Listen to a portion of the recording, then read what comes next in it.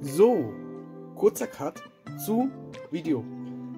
Vielleicht seht ihr es hier gerade, mein PC ist wieder da. Mein guter alter PC ist wieder da. Warum der weg ist, findet ihr vielleicht hier oben, links oben irgendwo oder unten das Video. Da, warum der PC in den Support schicken musste. Schade. Das Gute ist, er ist wieder da, seit einem Monat. Hab schon bei TikTok ein kleines Video gemacht. Hab hier Kabel ein bisschen versucht. Findet ihr auch irgendwo meinen TikTok-Account. Hab versucht, alle Kabel, die ich hier finde, zu verstecken. Und ging. Aber irgendwie sind immer noch Kabel da, aber ist mir jetzt auch schnurzegal. Ja, was soll ich sagen? Alles funktioniert. Ich kann aufnehmen. So sagen, ich kann auch zocken. Ich habe meine Spiele wieder installiert. Habe mir auch ein Mauspad gekauft von Razer. Sieht schön aus. Und was soll man sagen? Es sieht perfekt aus. PC ist da. Ja, das einzige Nachteil ist halt einfach nur, ich weiß nicht, was kaputt war. Also, auf meine Sinne finde ich das mit Systemdatei bla bla, finde ich auch das Video. Aber das ist nicht 100%, ob das jetzt stimmt. Ich gucke auch rein. SSD, die ist da. Die ist auch wieder da. Alles neu. So sei nicht neu, sondern alles wieder normal, wie wenn der PC doch nicht in Support gelandet ist. Die haben, also unser HP hat leider keinen Bericht geschrieben, warum der kaputt ist, was kaputt ist, was die umgetauscht haben vielleicht oder so. Weiß nicht. Aber er ist wieder da, funktioniert.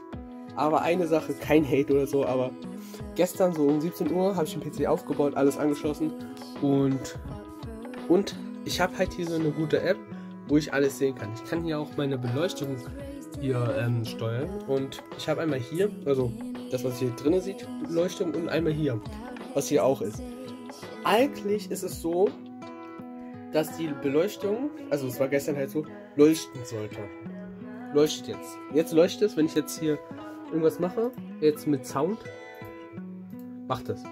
Aber gestern ging das nicht, auch egal was ich eingestellt habe, ging nicht. Dann habe ich hier ganz unten gesehen, hier unten ist noch so ein kleines Mainboard. Ich dachte, das ist vielleicht für irgendwas anderes.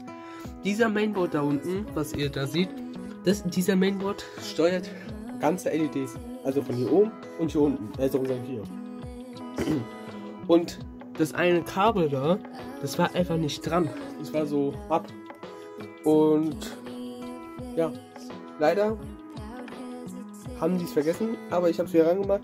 Funktioniert, alles fein. Die haben auch ein bisschen sauber gemacht, so sagen eigentlich nur oben. Drinnen ist noch ein bisschen Staub, aber komm, egal. Aber er funktioniert und ich weiß nicht, ob das Video weitergeht oder nicht. Viel Spaß.